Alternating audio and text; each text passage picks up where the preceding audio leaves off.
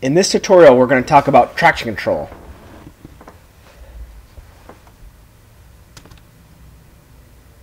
Radium Engineering sells an optional traction control switch that's plug and play and easily integrates into the system.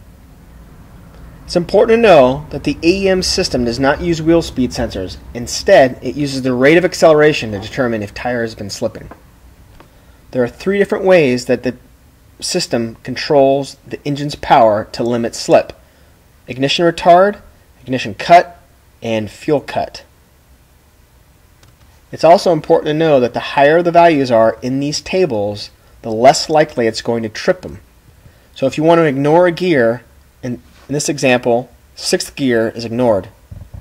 In the ignition cut trip table, you can see that 3rd gear, 4th gear, 5th gear, and up are all ignored, and in the fuel cut trip table, they're all ignored.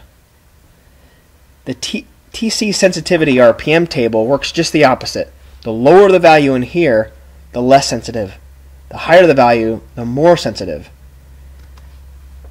In all four of these tables, it's important to just get the slope right. So you don't want to have too much cut at lower RPM or too much cut at higher RPM, or the same goes for the gear tables. You don't want too much cut in 5th gear or 3rd gear, and vice versa. Here are the options, and this can be programmed to how much retard you want, how much cut you want for the ignition, and how much fuel cut you want.